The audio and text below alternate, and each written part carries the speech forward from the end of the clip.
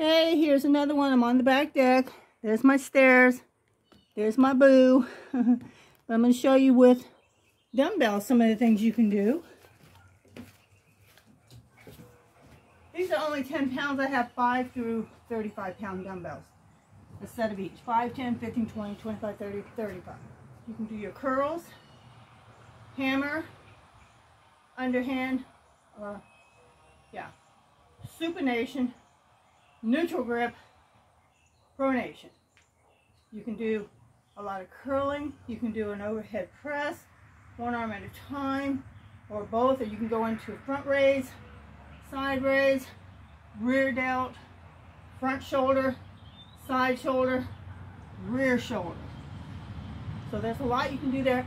You can do tricep, behind the head, one arm at a time, or you can do 2 arms at a time. There's always an opportunity to get a workout in, and if you cannot do it standing, I'll show you it sitting.